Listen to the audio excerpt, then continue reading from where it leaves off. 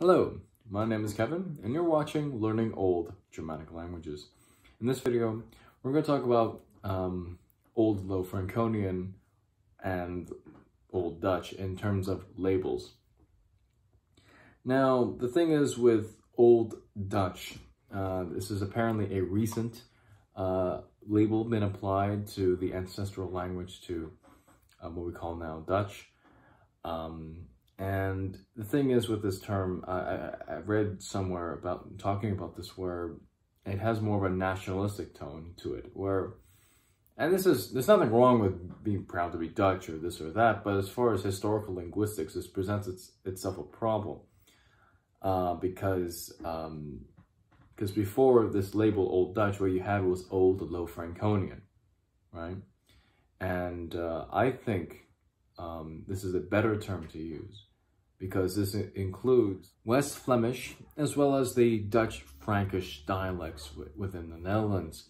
I say Dutch Frankish because to make a distinction between the Frisian languages in the Netherlands as well as the Dutch Saxon dialects or languages there as well.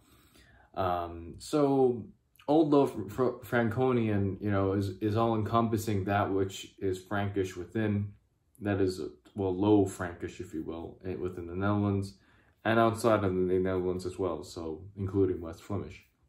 Whereas Old Dutch, it's kind of like saying, oh, okay, well, you come from us, if that makes sense, when really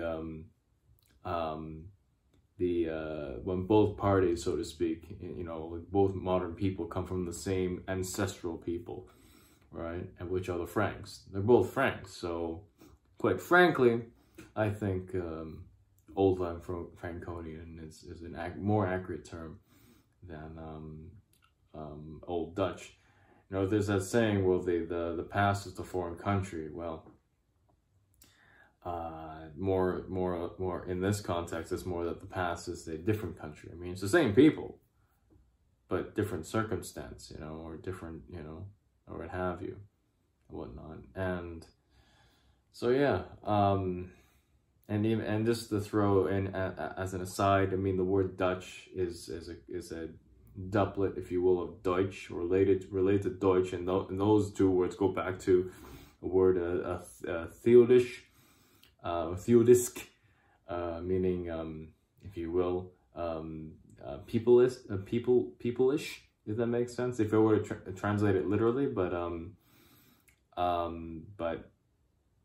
this word is related to Theod, or if you will, that's Old English Theod, or what have you, meaning people, so language of the people, if you will. So anyway, that was a short aside, but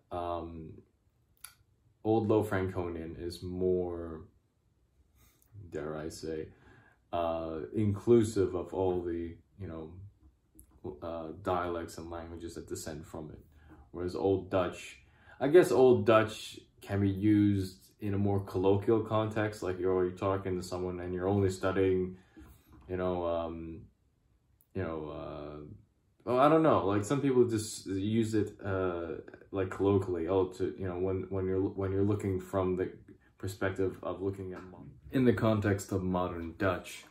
But okay, colloquially I can understand, but if you want to be historically accurate or what have you, Old Low Franconian is where it's really at, in my humble opinion. Anyway, guys, that's it from me, essentially. So thank you for watching. Be sure to subscribe if you're new. And if you really like the channel, please become a patron at my Patreon page down below. Thanks for watching. Bye-bye.